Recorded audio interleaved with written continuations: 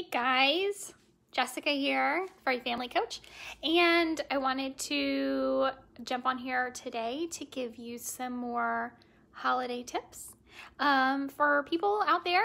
So many of us have dogs and or cats, and so I wanted to talk about Christmas trees. As you can see behind me, I have a fake Christmas tree, but so many of us have real Christmas trees. They're wonderful. They smell amazing. I totally understand the draw. But I did want to just get this information out there for those of you who may not know, just to be safe with your dogs and your cats. Don't let them drink the water that is in the tree holder. That can have all kinds of bacteria and sap and things in it that can make your cat or dog sick. So don't let them drink that water, though you do need to make sure you replenish it to keep your tree alive. Also, pine needles are a really difficult thing because when you pick them up, they're so hard and they're pointy. They can hurt your fingers if you touch the ends of them, especially as they start to dry out.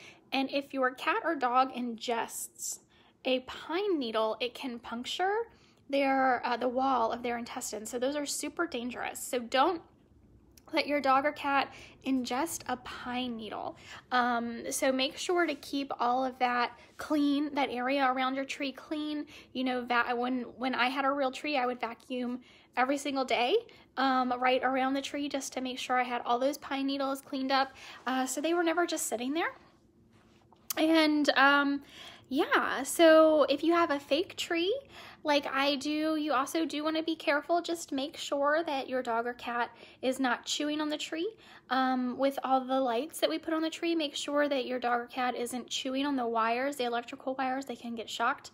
And that's never good. So, just a few extra tips around the holidays. Some of you may have thought about them, some of you may have not thought about them. So go ahead and share this information with your family and friends just to make sure everyone, including our dogs and cats, has a happy and safe holiday. And if you haven't joined the Train Positive group, go ahead and do so. I can put a link in the description.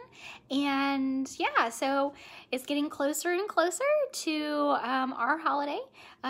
Christmas, and so yeah, just have a happy holidays, guys, and let's make sure we're taking care of those dogs and cats while we do it. So I'll see you guys in the next video.